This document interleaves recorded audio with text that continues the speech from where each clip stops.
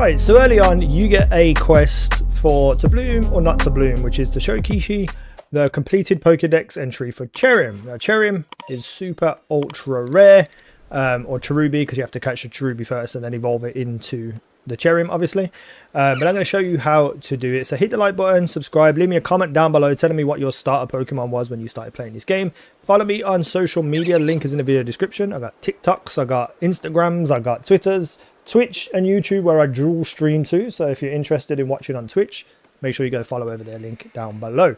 So, super ultra rare Pokemon. I want to first say that I want you to try and look for it in this kind of weather, this sunny blue sky weather. I don't know if it's got a specific name or whether you can manipulate it, but all I kept doing was going to sleep and sleeping until the morning, because in rain, in nighttime, I just could not find this Cherubi. I went 47 minutes of doing this backwards and forwards, and I couldn't find it. So make sure you're in some bright sunny weather.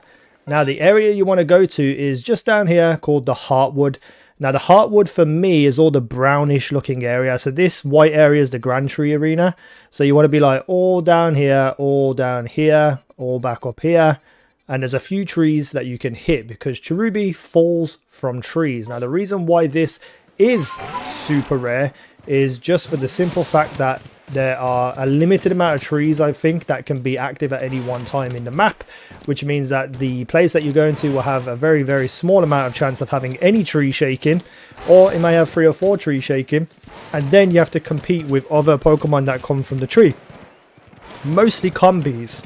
So you want to go over to this area, run past the Bibarel, and you will find, I don't think I've reset it, so no trees will be shaking for me. So you'll find a bunch of trees in this area, you know, just around and about. You can see like 3 straight from the off. You go up here, there's some more. And then there's some on the ridge here. Now I don't know whether the ridge up there where that brown, like the orange berry tree is, I don't know whether that counts as the arena area or the Deadwood area, but if it's shaking, you might as well go for it anyway.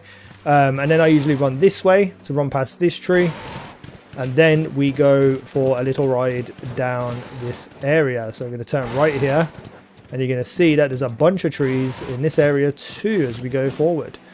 There's one there, there's 2 here I believe, one there to the right, and then there's some more all the way down here.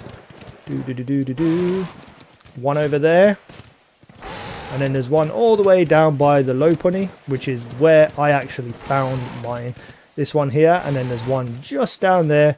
As you can see, it has no fruit in it because that is where I caught my Cherubi. So, once you've come to this area and you've went through and you've got all the shaking trees, you then need to reset the instance. So you need to go back up here to the Field Lands Camp. Click onto it. Click on the little professor guy. Do whatever he tells you to do, updating stuff. The long-windedness of this part of the game. Hopefully. Come on. Thank you. Observations. Yep. Okay. Sure. Cherubi. Okay. Done. Right. Now, I return to the village. So we return to the village. It will load us in, and then we're just going to turn around, come back out, and go straight back to the Heights camp in the next area. Pretty straightforward. Bang, Heights camp. The loading on this game, I don't know whether it's too long or just right. I can't really make my mind up. Now, as you can see, it's kind of nighttime, dawn type times. You want to talk to this dude here? Could use a rest. And then rest until morning is what I did until I got sunny weather. Maybe midday will work as well, but rest until morning. I'm not going to do it now because you don't need to see it now. And then you just catch back up onto your...